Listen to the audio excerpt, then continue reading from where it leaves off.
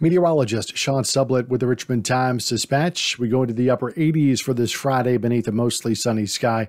Still a little humid first thing in the morning, but as the afternoon wears on, you'll notice a drop in the humidity if you're outside. In the sunshine, we stay in the mid and upper 80s. You'll really notice that going into the evening as the temperatures drop very nicely, very comfortably, ultimately down to 60 by first thing on Saturday morning, which would be the coolest morning we've had since June. Low 60s on Saturday night, and again, both days this weekend are sunny with lower humidity. Sunday, it does start to get hot again, back into the low 90s. Then the heat peaks on Monday, back to 96 or so.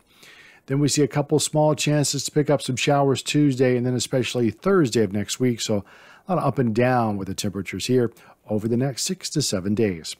Stay with us on social media for updates and subscribe to the Times-Dispatch and get our videos right to your phone on the Virginia Video Network app.